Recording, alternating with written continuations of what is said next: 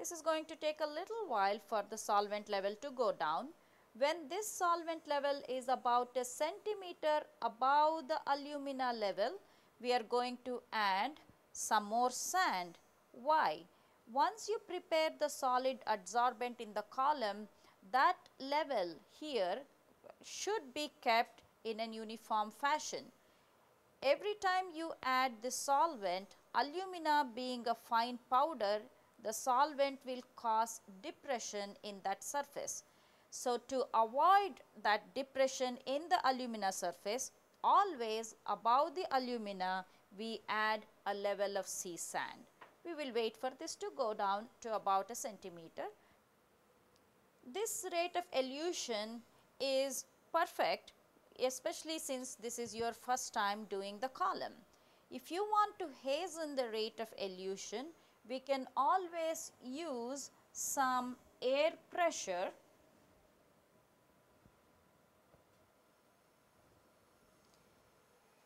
in this fashion, just blowing air on top of the column. Notice how fast the elution is.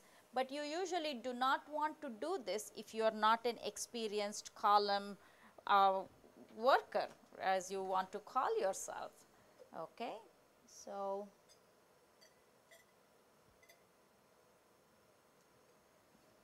the rate of elution also will be very slow if you put too much glass wool. So, the idea is to take just enough glass wool so that it blocks the hole from the sand getting into there. But however, we want the elution to be going at a decent pace. This is a perfect rate of elution. Why am I adding more and more of solvent even though it is about a centimeter? I am just trying to clean the surface here.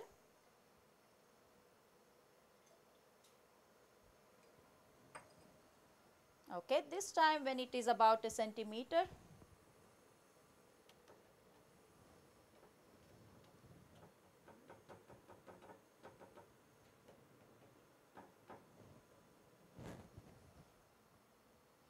okay, we can turn this off or we can close the stopcock and add sand now.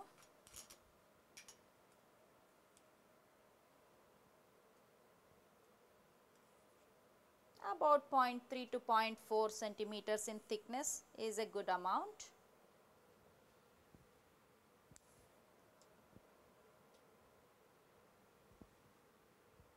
Again, as I said, if you add a little bit extra, there is absolutely no harm done. Let us rinse the sides of the column again with a little bit more hexane.